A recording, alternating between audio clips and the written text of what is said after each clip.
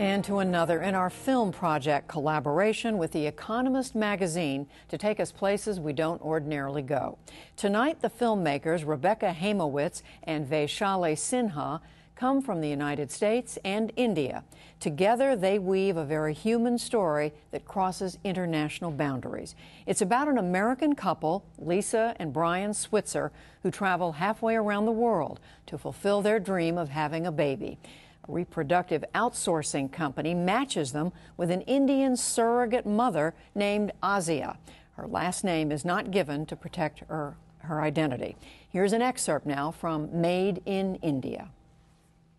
You know, a woman a lot of times defines herself by her ability to have children. I just can't imagine being without kids. I wanted to be a mother since I was about 25 years old, and here I am turning 40. I've been trying for 7 years to get pregnant, and it hasn't been an easy task by anybody's stretch of the imagination. We don't really have the luxury of waiting or the luxury of seeing if there's other alternatives. This is something this is our one and final shot. When I went to the gynecological oncologist, he did a biopsy on my uterus.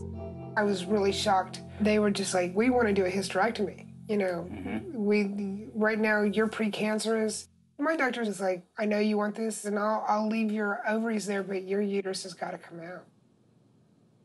That was a hard day that day. When I told her they wanted to take the uterus out, because that was him saying, you will never carry a child. So that's when we started looking at surrogacies. I don't have a surrogate. I can't afford a surrogate. They want $25,000 to $35,000 just for the mother. My best friend Jennifer sent me an article about couples going to India to do IVF and surrogacy. I found Planet Hospital. I'm the co-founder of Planet Hospital, and what we do is we help people get affordable health care from around the world, including surrogacies. Yeah, sure. Okay, bye. Bye. It was what happened anyways, with or without us. I just want to put the same quality of protection and comfort and safety in surrogacy as I've been doing on everything else that we do medically. Yes. Hi, it's Rudy. Hello, it's Rudy. We have all the answers from the whole process, from which surrogate clinic should I go to, all the way to what's the legal problems and how do I bring my babies back. If the surrogate changes their mind, wants to keep the baby, what's the legal recourse? Is this considered baby buying, or is it legitimately surrogacy? $500 advertising for the surrogate. The preparation of the surrogate and embryo transfer stage is $2,500 because they have to do all her drugs to get her caught up with me and ready to receive a baby. And then the IVF is $500. The surrogate actually gets $7,000 for her carrying our baby. This woman is carrying a life that I can't carry. She's giving me the family I can't create. You know, I'll never be able to thank her enough.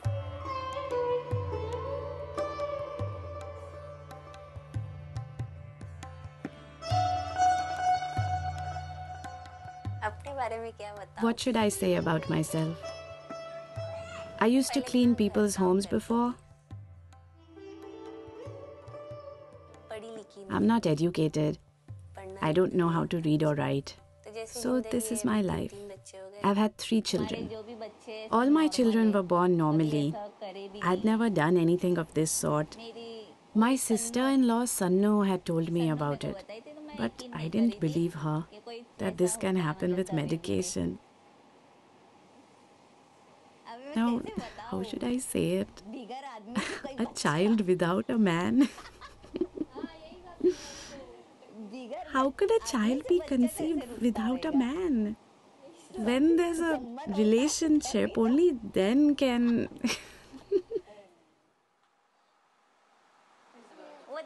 That day was kind of good. Suddenly I found out that I was pregnant. I was happy. No freaking way. What?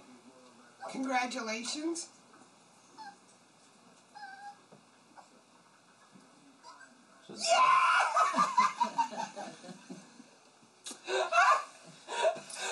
We got a baby. We got a baby. We did it. We got a baby. I told you.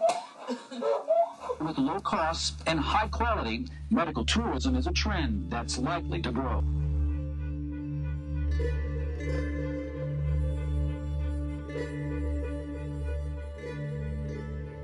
The lay press has been interviewing couples who've got babies from here and putting out photographs of these couples with babies in American newspapers and magazines.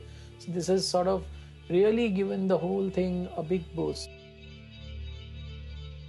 We have new companies, like, every month we have a new inquiry, a new medical tourism company. Suddenly we are seeing a whole lot of patient referrals from North America coming down to India. There are many surrogate women. We don't know what is happening to them, and that particular diet and the particular regime, when to go, what to do, Suppose if she has a miscarriage, what will happen?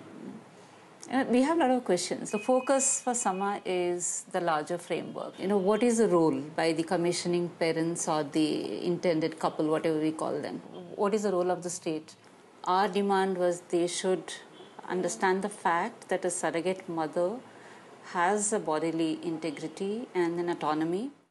I started showing my coworkers the Today Show website.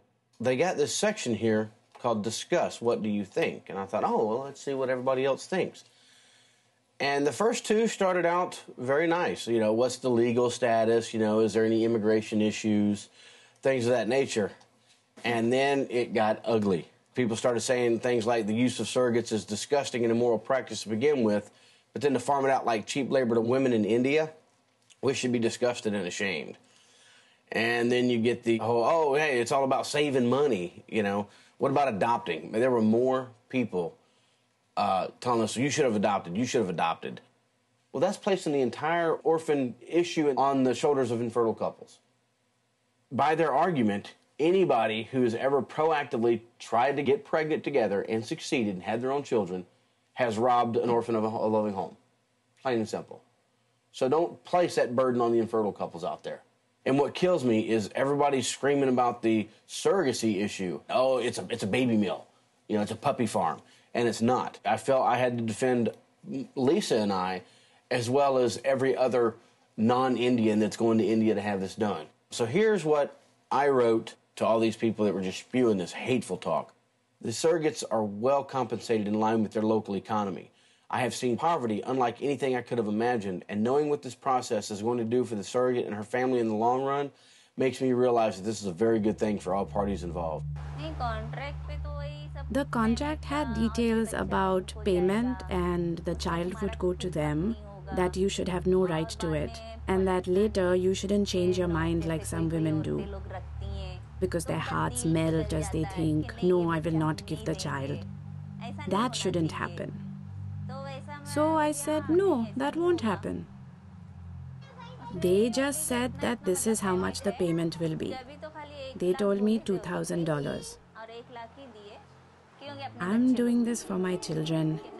A son can earn anywhere, but I want to save this for my daughter.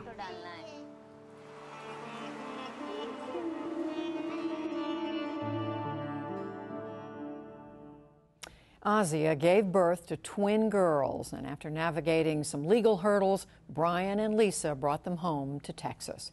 Made in India is being screened at film festivals here in the U.S. and abroad. You may find a link on our website for a list of dates and cities.